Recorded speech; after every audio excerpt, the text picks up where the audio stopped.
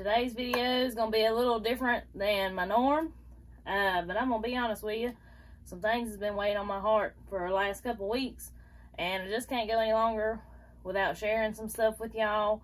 You know, I know everybody enjoys seeing the cooking and everything, and I enjoy doing it. I do, but I feel like today, I want to talk to y'all a little bit about what could be coming for us here in the United States. So, as you all know, things are a little different right now than they have been in the past. Now, granted, we did go through something, you know, back in 2008, 2009, we did, but I don't think we have seen it to the magnitude that this is about to come to. I think a head has been festering for a while, and it's about to bust. And put it in the least. So today I want to talk to y'all about some things you can do to get prepared, because let's face it, you know, if I'm wrong, the way I look at it, if I'm wrong, well, that's fine. I got this extra stuff, I can use it, okay? But if those others are wrong that are living blindly, saying, oh, everything's gonna be all right, you know, going to the grocery store every other day, everything's gonna be all right. Oh, they didn't have this today, that's fine. Oh, they didn't have that today, is fine, you know. Not changing anything. Those are the folks that worry me, because if it does come, if times do come where we can't get things from our stores, those are the folks that are going to be hurting, not the people that have prepared. So today I just want to go over a few things with y'all to tell you what I do to be prepared. And I'll be completely honest with you, I don't know. I do think some shortages are coming, because there's going to be a major corn shortage this year.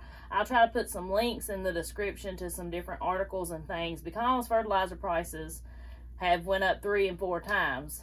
And if you've ever grown corn, corn's real hard to grow without fertilizer and liquid nitrogen, okay? Corn is what feeds the beef, the chicken, the pork that you buy at the grocery store. All that corn they grow out west, most of it goes to animal feed, and then the rest goes to our food products, okay?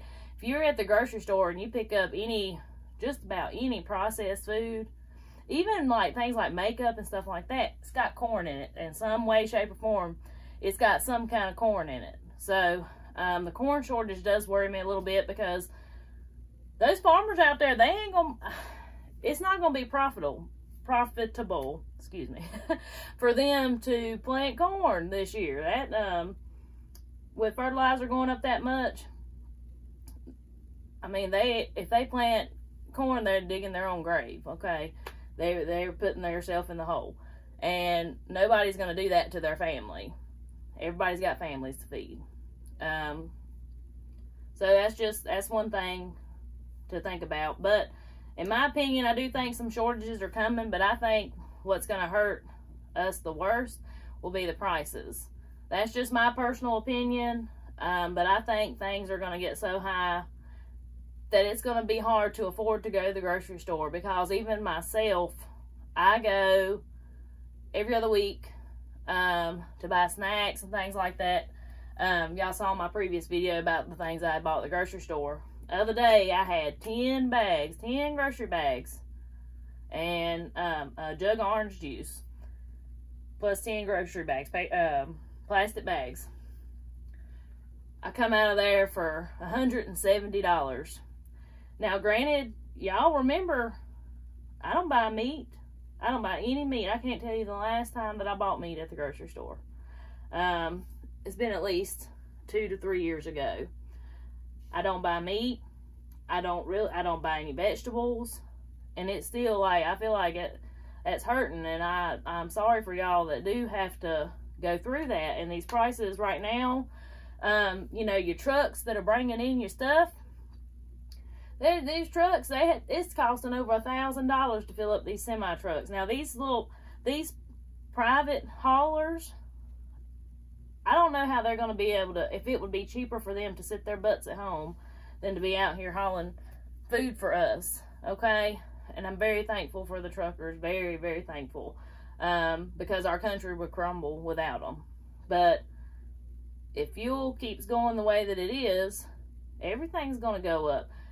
And then like I said, with the fertilizer and everything else, I'm scared that it's going to get to the point, not necessarily a food shortage, but it's going to get to the point that you can't afford it.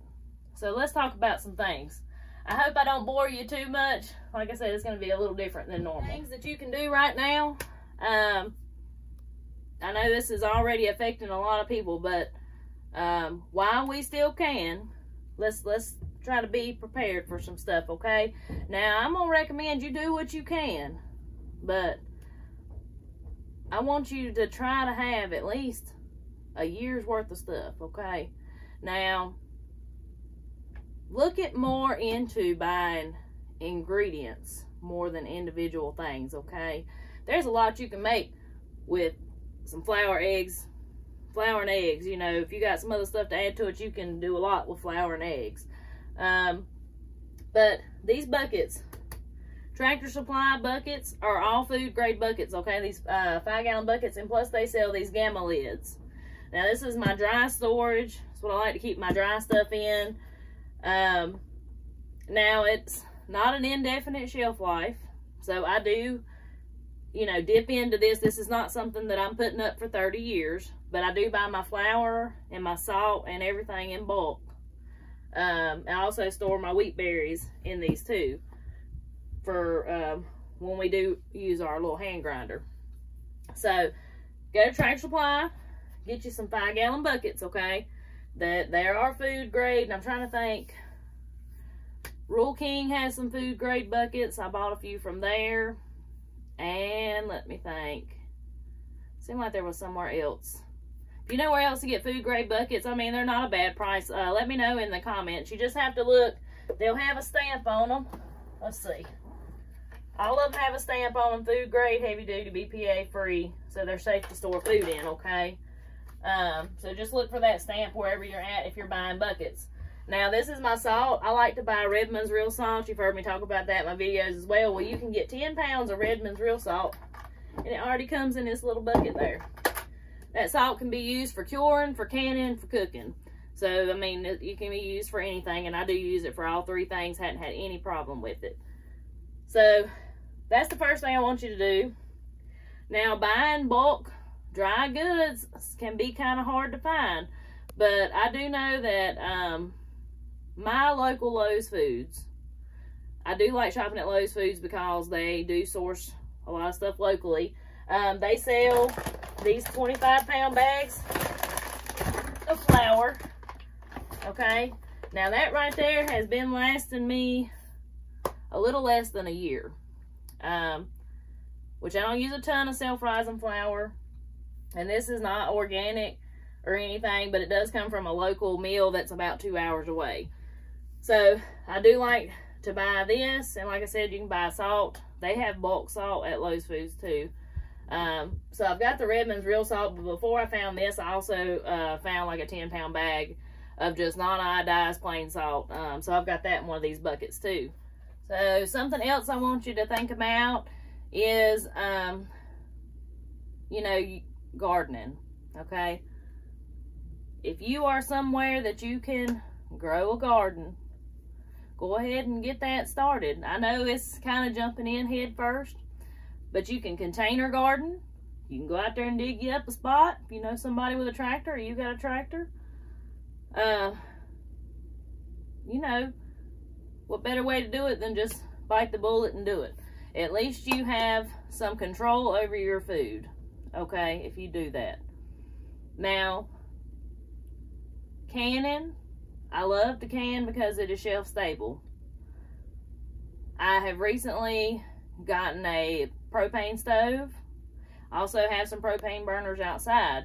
Now I know that you will eventually run out of propane. I realize that. But in the event of a power outage, I can still have something to cook on and can on until I do run out of propane. And then at that point, we would just move to the fire. But the canned food, like I said, it's already cooked. So if worse come to worse, you've got it there. Okay, and the shelf life is as long as that seal keeps. Okay, I've eaten green beans that are 5 years old, and I'm still here to tell about it. You know, as long as you do it with the right process, they look right, they smell right, they taste right, they're fine. All right. A lot of people talk about these freeze dryers. If anybody on the channel or watches this video has a freeze dryer, I'd like to hear your input about them. I personally have not seen it worth the investment right now. They are super expensive, and of course they do make your food like last 30 years, but they are very expensive, kind of bulky. My house is tiny, I don't have a lot of room. So I want to hear about the freeze dryers, but that's something else you can do. Dehydrating. Now, if we don't have power and we need to dehydrate something, you can always dehydrate it out in the sun. Now, you have to bring it in if it's going to rain, but you can dry things out in the sun to preserve your food. And y'all don't forget your local farmers. Now, I'm not just saying this because I'm somebody that provides things for the community, or me and my husband, but us little people, I'm just going to tell you, it's making me a little nervous this year, okay? I'm not going to lie. Because we got to feed the animals. So, just remember to support your local farmers, because when the grocery store, if things get bad at the grocery store, you may still have Bob down the road that you can get eggs and maybe some beef, little chicken, you know, stuff from. So, but just remember, your local farmers depend on you as the customers to keep them in business, because it ain't free. You know, I hate to put it that way, but it's not. But I'm not trying to scare anybody. I think we all need a little fear in the back of our mind, just a little. But I'm not on here trying to be preachy. I just want you to be ready. I want you to be ready for what possibly could come. You ever heard the saying, prepare for the worst and hope for the best? That's what I'm doing right now. Okay? But you can't do it all. That's the thing. Like I had said in another video, don't feel like you can do it all, but get to know your folks around you. Let's see. Water. Let's talk about water for a little bit. Now, here where I am, we got a big old creek down here, springs everywhere. So I personally am not concerned about water. Of course, if we were to drink it out of that, you'd have to boil it first before it'd be safe to drink. Or you could get a water filter. There's some that are made like a straw, but I've never used one. They're made like a giant straw, and you just put it straight in the water and drink from the water. But these places that don't have a lot of water, don't store your water in milk jugs to drink, okay? That's the one thing I can tell you. Now, if you're going to use it for flushing the toilet, washing clothes, whatever, that's fine. But those milk jugs break down over time, and that water is going to be nothing but plastic chemicals if you store it in milk jugs. So you can buy these like blue water containers, and those are safe to store your water in. I don't know if Rural King has them or not. Somebody let me know in the comments where you might find one of those, or I'll look. Amazon probably has them. But that's something else to think about. All this stuff from Amazon and everything. I mean, all that depends on fuel, and the fuel prices are just out the darn roof right now. But make sure you are pinpointing you a water source in case you were to ever need it, okay? Or what you're going to do about water, because you can live a whole lot longer without food than you can without water. So the first priority on anybody's list should be water. So make sure some of the stuff that you're storing is got some caloric and nutritional value. Like I said, some flour, eggs, and salt, vegetables, and a little bit of meat, you can throw together a heck of a good meal. Ingredients are usually easier to find than whole products. Like, I know at the grocery store, my little girl loves chicken nuggets. Y'all, I can't tell you the last time I saw chicken nuggets at Food Line. Because I do go to Food Line sometimes too. I know I said Lowe's a while ago, but I can't find them there either. But I went to Food Line the last time I went to the grocery store, and they didn't have, I don't know the last time I saw chicken nuggets. And frozen pizzas. I know all that section is closed down, but guess what, y'all? Homemade pizza ain't hard to make. Maybe I'll make it one day for y'all. I don't think I've ever made a video about that. But just be on the lookout. Don't be blind. Don't, like I said, prepare for the worst and hope for the best. Bartering items. So something else you need to think about is if it ever come to the time where you couldn't get what you needed at the grocery store, money's tight, or money may not be worth anything, if that ever got to that point, because our dollar is losing its value in a hurry,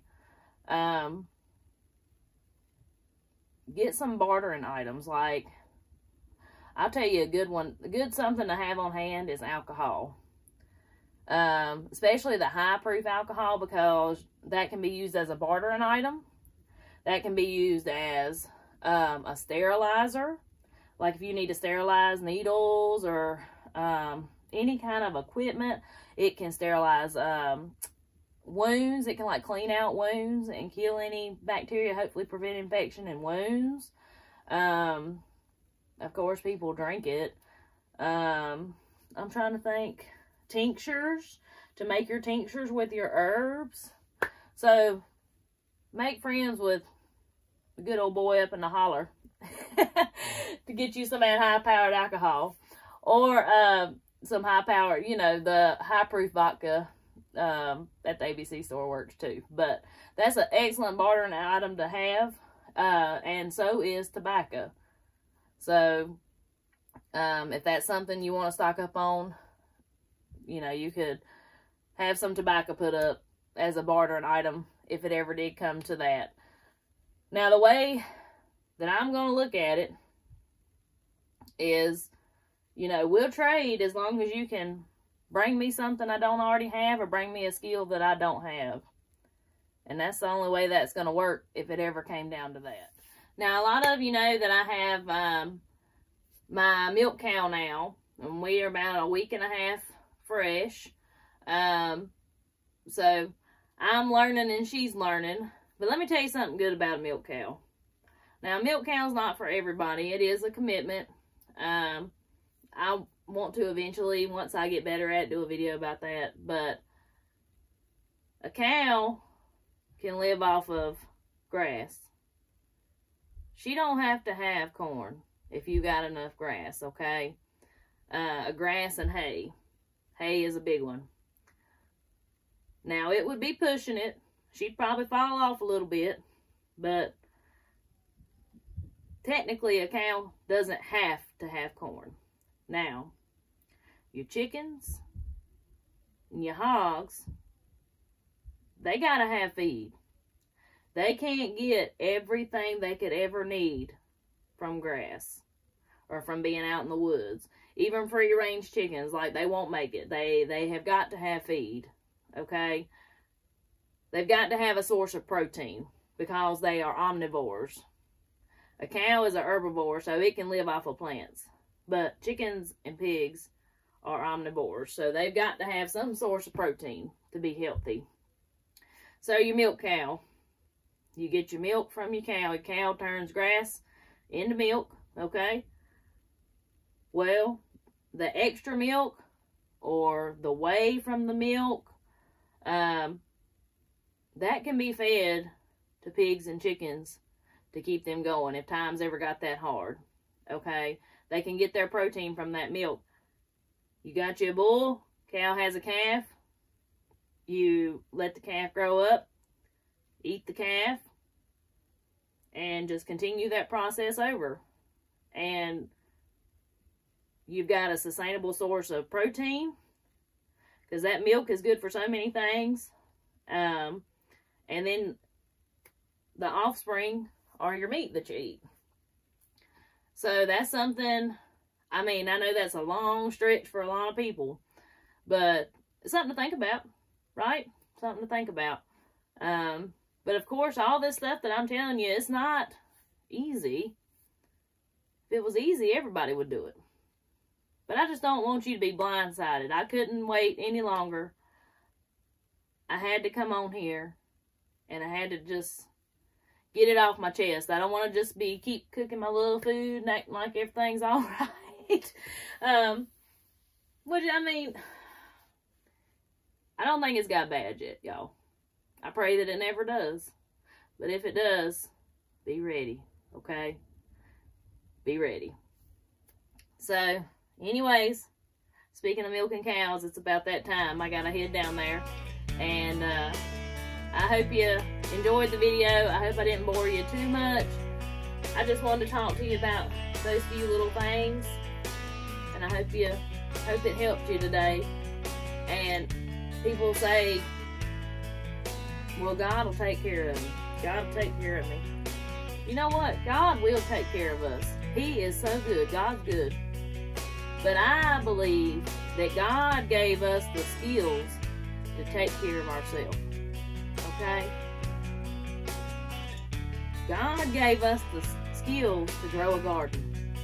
God gave us these animals here for us to raise and eat. This is the way I feel about it. People may disagree. If you do, I'm sorry. Everybody's entitled to their opinion. But that is my opinion. He's not going to just hand us stuff, y'all. We're going to have to work for it, okay? He gives the skills to work for it to take care of ourselves. I'm going to leave y'all today with a challenge, okay? Every time you go to the grocery store, I want you to buy 10 extra cans of whatever it is you normally buy. If you usually buy a can of green beans, buy 10 cans of green beans. Or, you know, just 10 extra of something and a big bag of rice or a big bag of beans. Every time you go to the grocery store, okay? You'll be surprised at how quickly things add up. Those are just some little things that you can do. And those canned meats, like the canned chicken and stuff, Spam, as bad as I hate to say it, it's better than nothing, has just pretty much an indefinite shelf life. So if that's some things you want to put up to have, I challenge you to do that today, okay? So y'all let me know in the comments what y'all are doing to get prepared, how life has changed for you since last year, things you're going to do different this year. Let me know. I'd love to hear from you. So that's all I have for you today. I hope I didn't bore you too bad. If I offended you, I'm very sorry. But it needed to be said. And anyways, I'll catch y'all next time.